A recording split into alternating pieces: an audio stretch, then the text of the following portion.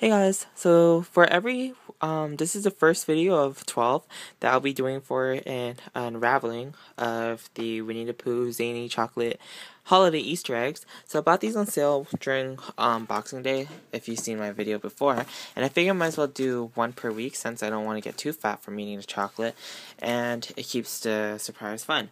So there's about I can't even count right now.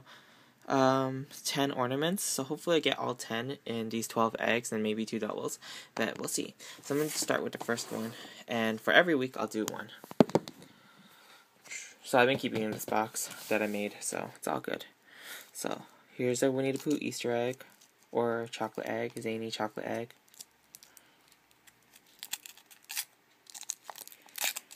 Yeah, whatever. Do the thing of it. Oh, cool. It's a So pretty much what they give you is a white chocolate and a milk chocolate egg, and yeah, really easy quality. So just like my Toy Story ones, exact same thing. Chocolate egg, leave aside. Not gonna touch it, hopefully. And let's see what I got. So keep in mind these are all ornaments, so hopefully I get something I ideally like. So I got a really fail Eeyore. So I'm going to zoom in, focus onto this. If you could probably see, there's no eyes actually painted on, so that's pretty bad. But other than that, it's okay.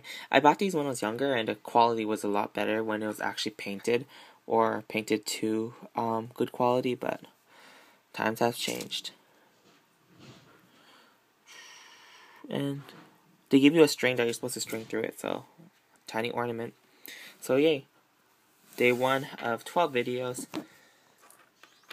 I get Eeyore. So yeah, thanks for watching. If you haven't already, please subscribe to my channel. I have lots of crazy, random stuff like this every single day on my channel, and a new video every single day. So thank you for watching. Please subscribe, and bye.